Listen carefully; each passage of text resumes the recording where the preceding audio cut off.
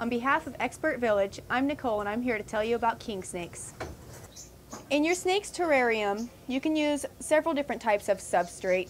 It is not very important that you have one that holds moisture very well, seeing as king snakes don't require high levels of humidity. You can easily use something such as Aspen Shavings or recycled newspaper shreds or even bark or soil of some sort would be just fine.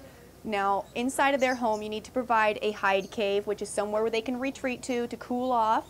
So the hide cave does need to be kept on the opposite side of the heat light if you do have one. And it also needs to have climbing sticks, things for it to play in, places to hide, maybe a little pile of stones or a thick bush inside of their cage.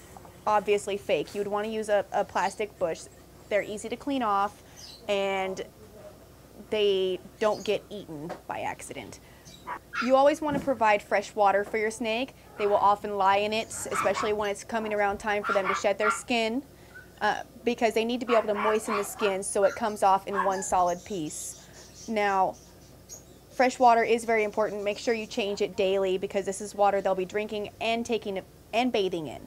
So you don't want them to bathe in the same water that they're drinking from. Make sure you change it on a regular basis.